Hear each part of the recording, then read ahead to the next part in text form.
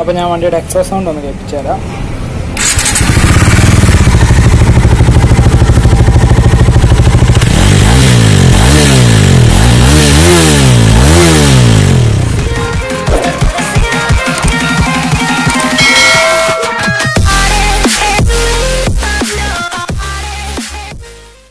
എല്ലാവർക്കും നമസ്കാരം, നമ്മളുടെ പുതിയൊരു വീഡിയോയിലേക്ക്. അപ്പോൾ എന്തൊക്കെയുണ്ട് വിശേഷം? എല്ലാവർക്കും സുഖമല്ലേ? ഒരുപാടായി നമ്മൾ വീഡിയോ ചെയ്തിട്ട്. വേറെ നല്ല എക്സാമൊക്കെ ആയിരുന്നു. നമ്മൾ എക്സാമൊക്കെ ഇപ്പോൾ മാറ്റി വെച്ചു, കൊറോണയൊക്കെ ആയതുകൊണ്ട്. അപ്പോൾ എന്തായാലും നമ്മൾ ഇന്ന് വന്നിരിക്കുന്ന ഡൊമിനാർ 250യുടെ കംപ്ലീറ്റ് റിവ്യൂയിലേക്കാണ്. അപ്പോൾ നമുക്ക് എന്തായാലും വണ്ടിയുടെ റിവ്യൂയിലേക്ക് പോകാം.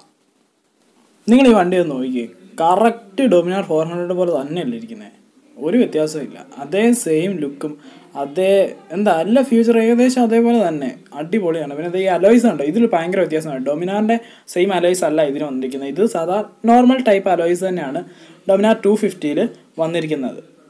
അപ്പോൾ അടുത്തതായി നമ്മൾ നോക്കുന്നത് വണ്ടിയുടെ ഹെഡ്ലൈറ്റൊക്കെയാണ്. ഇത് ഈ ഹെഡ് പോർഷൻ കണ്ടില്ലേ, കറക്റ്റ് ഡൊമിനാർ 400ൻ്റെ സെയിം ഹെഡ്ലൈറ്റും തന്നെയാണ് ഈ വണ്ടിയിലും വന്നിരിക്കുന്നത്. ഇൻഡിക്കേറ്റേഴ്സ് ഒക്കെ കണ്ടില്ലേ, ഇതൊക്കെ അതേ സെയിം ഇൻഡിക്കേറ്റേഴ്സ് തന്നെയാണ് വന്നിരിക്കുന്നത്. LED ലൈറ്റ്സുകൾ തന്നെയാണ് ഡൊമിനാർ 250കളിലും വന്നിരിക്കുന്നത്.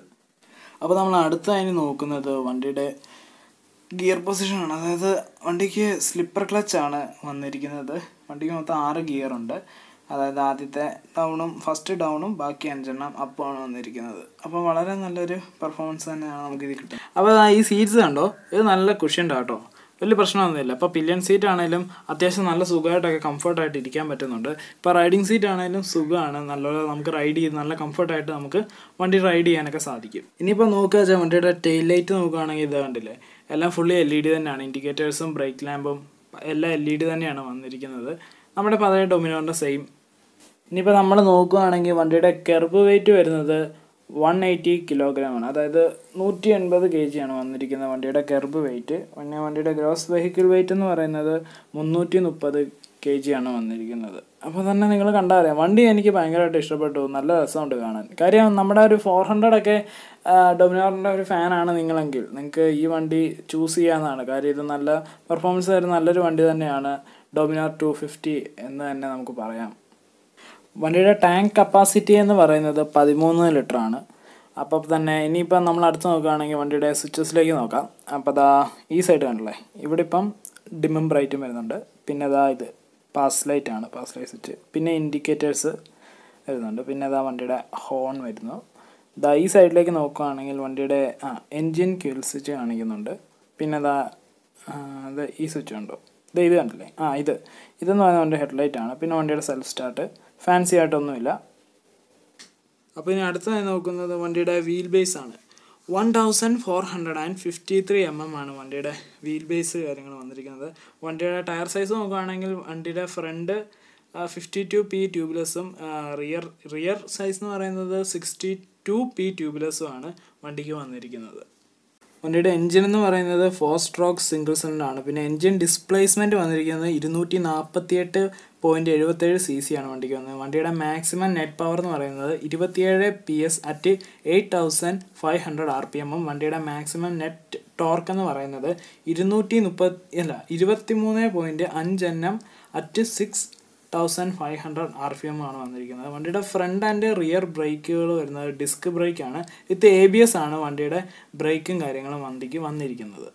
നോക്കുന്നത് വണ്ടിയുടെ ഡയമെൻഷൻസ് ആണ്. വണ്ടിയുടെ ലെങ്ത് എന്ന് പറയുന്നത് 2156 mm ആണ്. വണ്ടിയുടെ വിഡ്ത്ത് എന്ന് പറയുന്നത് 836 mm. വണ്ടിയുടെ ഹൈറ്റ് എന്ന് പറയുന്നത് 1112 mm ആണ് വണ്ടിയുടെ വീൽ ബേസ് എന്ന് പറയുന്നത് 1453 mm ആണ്. വണ്ടിയുടെ ഗ്രൗണ്ട് ക്ലിയറൻസ് എന്ന് പറയുന്നത് 157 mm ആണ്. അപ്പം നമ്മളിനി അടുത്തതായി നോക്കുന്നത് വണ്ടിയുടെ മീറ്റർ കൺസോളിലേക്കാണ്. അപ്പോൾ നമുക്കിനി നോക്കാം. കണ്ടില്ലേ, LED ഡിസ്പ്ലേ ആണ് ഇതിൽ വന്നിരിക്കുന്നത്. അപ്പോൾ വണ്ടി ഇതിനകത്ത് കൊടുത്തിരിക്കുന്ന കാര്യങ്ങൾ ഇവിടെ സെക്കൻഡറി മീറ്ററും നമുക്ക് അവൈലബിൾ ആണ്. നമ്മുടെ ഡൊമിനോറിൻ്റെ അതേ സെയിം പൊസിഷൻ തന്നെ. അപ്പോൾ ഇതിൽ വന്നിരിക്കുന്നത് എന്തൊക്കെയാണെന്ന് വെച്ച് കഴിഞ്ഞാൽ സെക്കൻഡറി മീറ്ററിൽ fuel ഇഞ്ചക്ഷനും ഹെഡ്ലൈറ്റും battery side stand ABS എന്നിവയാണ് സെക്കൻഡറിയിൽ വന്നിരിക്കുന്നത്. അപ്പോൾ ഫസ്റ്റിൽ വന്നിരിക്കുന്നതെന്ന് വെച്ച് കഴിഞ്ഞാൽ RPM metre, trip 1, trip 2, odometer, time and fuel, പിന്നെ വണ്ടിയുടെ ഓയിലും. അപ്പോൾ ഞാൻ വണ്ടിയുടെ എക്സോസ് സൗണ്ട് ഒന്ന് കേൾപ്പിച്ചു തരാം.